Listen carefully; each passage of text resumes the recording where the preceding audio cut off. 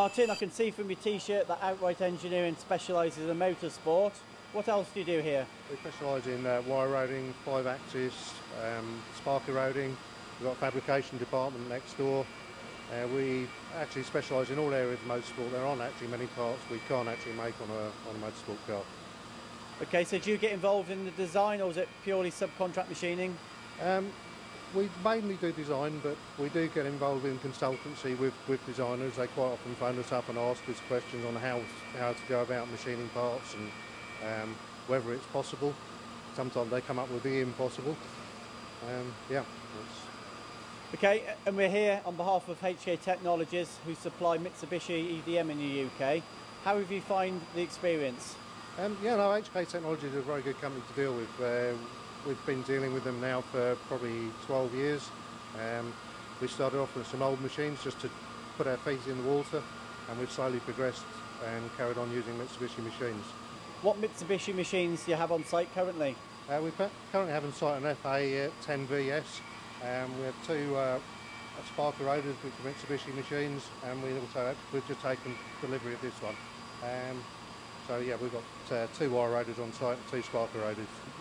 And the 2400S, it's a very popular machine, but I'm interested to learn why you went for it. It's just the later technology and everything. It cuts far quicker. It does everything a lot better than the older technology. We went for the raised head machine, and it just does everything it's supposed to do, what they said it would do. So presumably this is making you a lot more efficient. You're now running lights out, so is this putting Outright Engineering in a different marketplace? We're still keeping in the same marketplace, but it means we can react more confidently than tell customers that there's going to be a job ready for them in the morning. The older machines, they weren't so efficient. The wire feed used to mess up on them. This one has never let us down on wire feed or anything like that. And I'm sure you haven't had service on the new machine, but on the older machines, how have you found the backup from HK? HK backup's very good. They've always responded. There's always, if you don't get an immediate answer on the phone, there's always someone to leave a message with, and they get back to you within a couple of hours. We've never had any machines go down for more than sort of probably 24 hours. So you mentioned the machine's quicker. How much quicker? Well, it's probably around about 30% quicker on cutting time on like-for-like machining on the same job. And how about accuracy?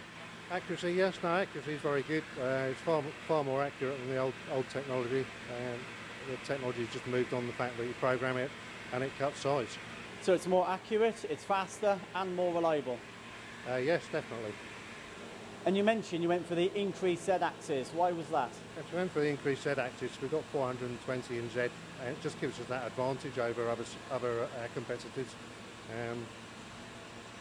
Would encourage people to come more in our direction. And I note you went for the MV2400S Advance.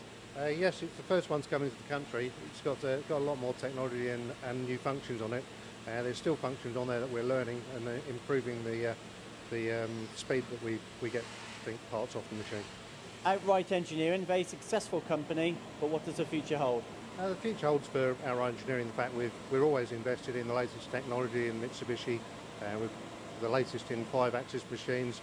We're looking at possibly going into 3D printing.